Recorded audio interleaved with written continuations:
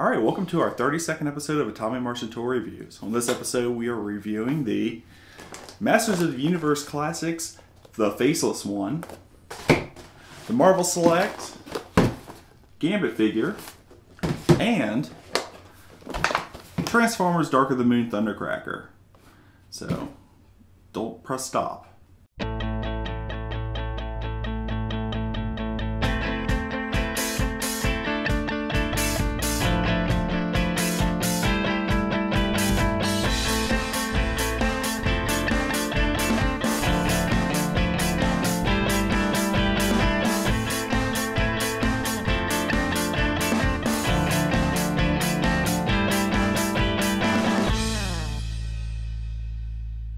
First up on the review docket, we got Marvel Select Gambit here. This is a roughly 7-inch scale figure by Marvel Select. Now these are pretty cool because Marvel Select has decided to make them all about the same scale, true to size on the characters and true to size with the other characters in the Marvel Select lines. Let's look at the package real quick. Pretty standard for Marvel Select. We have the character right here. There's little trademark playing cards to signify what he does. Gambit written on the side. If you hold it and put it in your bookshelf, you can see it's Gambit. And then on the back, it gives you a quick little bio of the character. And it also shows you them in their little action pose. Pretty cool. Let's open them up. We got the Danger Room display base. Let's take that one off. Ooh, several sections for this guy. Save that for later. And Mr. LeBeau himself. Cool. Looks pretty nice. Ooh, nice new figure smell too. Cannot beat that. Let's see. We got some playing cards wrapped in tape. Yuck. Seriously, get off my fingers. Hey, come on out. We got some cards mid-throw for each hand and extra hands. This is like probably the most accessories I think I've ever seen a Marvel Select figure come with. That's a big plus there. And it looks like we got an extra right hand. Ooh. And two extra right hands. So lefty gets no love. All right. They are slightly different. Okay, cool. The figure looks really good. Nice paint apps. The hair looks super cool. Very 90s look. Very kind of Jim Lee. I'm not the biggest Gambit expert in the world, but I'm pretty sure this is the same costume he wore through most of his career. Trench coat and then some weird techie stuff. But it looks really cool. I like it. Always been a big fan of the look of this guy. And this is, like I said, pretty true to form on the character. He looks just like he does in the comic books. And you've got some really nice detail here on the trench coat. Brown, and then they do the black shading on there. Nice ab crunch on the figure. Good articulation all over.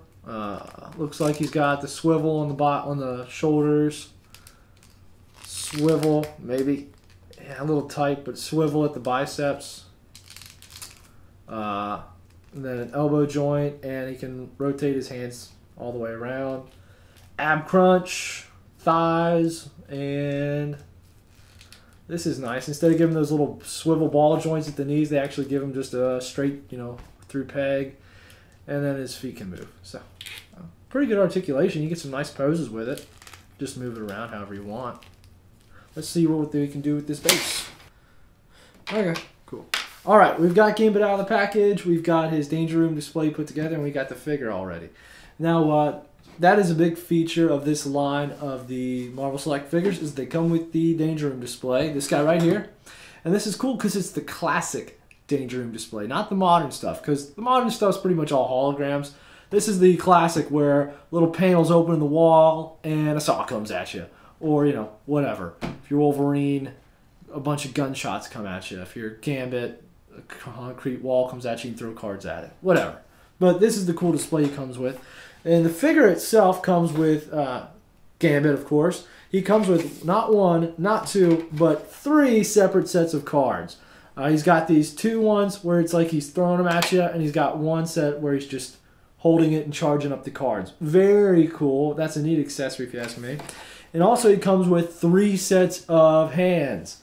3 sets of right hands, I should mention. He has these open kind of splayed hands, and then 2 sets where he's just kind of, if I can get this thing to stand up, just sit right there for me. He's got these 2 sets where they're kind of half open, not really. And we'll show you those. And then that's not bad, but I thought it was kind of weird that he comes with all those right hands, 2 that are practically the exact same, and only 1 left hand. Only 1 left hand to hold the staff, which it's not really doing very well. If I angle it just right, it will sit in there, but there's not really, it's too thin to stick in here. So that's just a little bit I'm noticing. Other than that, the figure's really great. He's going to be perfect to just sit around and display. He's got an amazing amount of detail, so you can really, it'll blend in with all of your figures and stand out perfectly on his own also. And with the cool little Danger Room display, you can set it all in there. Pretty neat guy. And like I said, he's got all the extra accoutrement that Gambit should come with. So here's Remy LeBeau. If you like what you see, go pick one up. I highly recommend it. Right, next up, we have the Masters of Universe Classics, the Faceless One by Mattel. Now this figure is a, well, it's a Masters of Universe Classics. It's a adult collector on here. The box is a basic Masters of Universe Classics box. On the back it has this little bio here, some other figures in the line, and also the ever so important air holes that Mattel always has to include with all the figures. Alright, now this character actually wasn't part of the original Masters of the Universe series. He was created for the 2002 cartoon reboot. So this figure is sort of a classic interpretation of a modern character, as opposed to a modern interpretation of a classic character like almost all the other ones are. So, I don't know. I think it looks pretty awesome, so let's open them up and check them out. Alright, here is the Faceless One out of the package. Now, the Faceless One is actually Evil Lynn's father, and he is immortal, but through a horrible curse from King Hiss, he has face removed, and he's kind of undead now. He does come with the Havoc Staff. It's the same Havoc Staff that Skeletor eventually gets, and he has a Ramstone here that has magical powers in it. So that's a little bit of a bio of the Faceless One. He's not really a bad guy, but he's not really a good guy either. He's kind of, I don't know, a little bit in between, you know, everything. The actual figure, though, the shoulder pads and the neck part is actually removable. And it's a 3-part shoulders. The shoulder pads are connected to the whole collar, chest bone area here, giving it a little bit of posability and movement. So when you have it on the figure, you can move his arms and stuff like that, and it actually moves with the figure, which is a cool effect. The actual figure has, of course, the belt with like these garb things hanging down. I can't remember the name of them. Sorry. And then, of course, his sort of face almost. I mean, he has like an eye sockets and a mouth and nose and stuff like that. So he's not completely faceless, but he doesn't have any detail to his face. So you don't know what this guy looks like. You know, he looks like those aliens from Area 51. Yeah, a little bit. Yeah, but his head's a little small. Yeah. As far as color goes, he has a black and purple with a little bit of pink or darker purple highlights. I don't know. I think this figure looks awesome. But really, he's really set off when you put his armor and his like football gear on. You know, it really kind of makes the character stand out and look awesome. Now, this isn't a well-known character. It's kind of more of an obscure character. Like I said, unless you watch the cartoon reboot that came out in the early 2000s, you probably aren't familiar with this character very much. He's not like a classic like Trapjaw or He-Man and stuff like that. But overall, the sculpt from the Four Horsemen looks absolutely amazing. Very well detailed. Pretty much everything you come to expect from the Four Horsemen. As far as posability goes, you can move his... he has some hip posability, waist posability. His knees bend, his ankles bend. Back and forth, side to side a little bit. Of course, his arms, shoulders, everything. Almost all the posability you come to expect from a Masters Universe Classics figure. And overall, the detail and the sculpt look great, and they definitely made a obscure figure and an obscure character I can't miss. And I would highly recommend, if you haven't already ordering one of these, go ahead and order another one, or hope and pray that they reissue this figure soon. So, all right, the Faceless One. Next up for reviews, we got Transformers: Dark of the Moon Thundercracker. Now this figure is not from the movie. Well, I mean, it's a movie line figure, but Thundercracker isn't in the movie, as any fanboy probably already knows. But this is a good looking figure, as you can see on the back of the package. Super cool. I think he looks better than the Starscream does. This is the deluxe class Transformers figure, and I believe it is a level 2 intermediate for the transforming. So that means that you only need to have a bachelor's in engineering to figure this thing out. On the back, they give you a little bit of a bio about the figure. Of course, they show you the figure both in robot form and back in vehicle mode. And I'm trying to think of anything else other than just some shameless plugs for Transformers. Here on the side, technical data, strength, and all the little personal facts about your favorite new robot. So let's open this. NASCAR. This is the first one. That's right. I should mention this is the first Transformers figure from the movie that is not from NASCAR. Hence, no wig and no NASCAR hat. All right. This is part of the MechTech line, which means it's got a weapon that does the little action stuff. This one's a laser and a chainsaw. But enough about me gabbing. Let's open this thing up. All right, we have Thundercracker in vehicle mode out of package. Very cool. He's got the red, white, and silver, so almost patriotic colors going on here.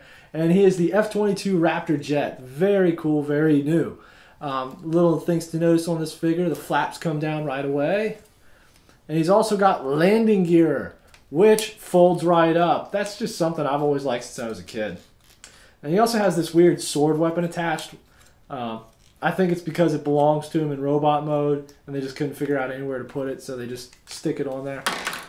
But it doesn't make a big difference. I just thought that was worth mentioning. And of course, we have our MechTech weapon, which goes somewhere. All right, so this is the basic figure in vehicle mode. So let's transform into robot mode. Okay, we now have Thundercracker all transformed, and he's all transformed and kind of looks like a stunted turkey. I mean, it's like this huge, upper body and everything, and then these like tiny little legs. It just looks so weird. This is Starscream was always one of those characters in the movies. I always thought the movie designers really dropped the ball on him because of everybody that they really need to make look cool. They effed him up royally. But that being said, this still looks about 100 times better than the Starscream figures do, just because of the paint job. So I've got him transformed here. He's got some elbow articulation, and you can also have these little ball joints here that you can get him to do the conquer the world kind of pose and stuff, which is pretty neat if you ask me. He comes with this cool sword that attaches right to the side of his arm. I'll take that off. Just pops right off. It has a peg on it. Put it right back on. Maybe. Yeah. And that way you can stab people like Optimus. I've got his MechTech on the other side. Pulls out into a chainsaw. I really wish that there was a way to get that to stay in the chainsaw mode though, because that would just be really cool to have in a fight scene, or if you're just putting them on display and have them cutting through somebody. But that's all. It's not the end of the world, and when he's not doing the MechTech weapon, it's just a regular blaster. So that's pretty cool. The head doesn't really turn around or anything, but he's got that crazy, I can't figure out if it's a robot or an insect look on him. Alright, so I don't know how I feel about this figure. He looks kind of weird. He's got some nice articulation. He's got some cool poses. He's got some good points. He's got a lot of movement. He's not bad. I guess if you're a really big fan of the movie stuff, I'd go pick him up because he is a pretty accurate representation of what Thundercracker would look like in the movie. If you're a big fan of G1 kind of stuff, I don't know if I'd recommend getting this figure. But I think it'll look pretty cool on my display at home with my number 88 car. You He could be lying down. Number 88 will be on top of him. And I'll have a little Dale Jr. figure over in the corner with the bottle of Coca-Cola or whatever the hell they drink at the end of those races. And be like, yeah! And, you know, you'll have Thundercracker over there lying dead. It'll be nice. It'll be a nice scene for everybody. I can drink a Pabst Blue Ribbon with that scene right there. So, yeah. There you go. Thundercracker from the movie. Check him out. All right, that has been another exciting episode of Atomic Martian Toy Reviews. Don't forget to check out our sponsors with Big Bad Toy Store, RadarToys.com, our affiliates of TenaciousToys.com, T-Shirt Bordello, Think Geek. BBTS. BBTS? I already mentioned them. And I don't know, a bunch of other websites or whatever. Check them out. They're all awesome. We reviewed the Thundercracker, the Faceless One, and Gambit. So you could check them out and pick them up at whatever your favorite online retailer is, or Big Bad Toy Store. Try Big Bad Toy Store. Yeah, try Big Bad Toy Store. So that's been our 32nd episode of Atomic Martian Toy Reviews. Check us out next week. We're going to be reviewing probably the Thundercats Lino from Mezco, and maybe a Scarabus or two from the Four Horsemen. So definitely check us out. Peace.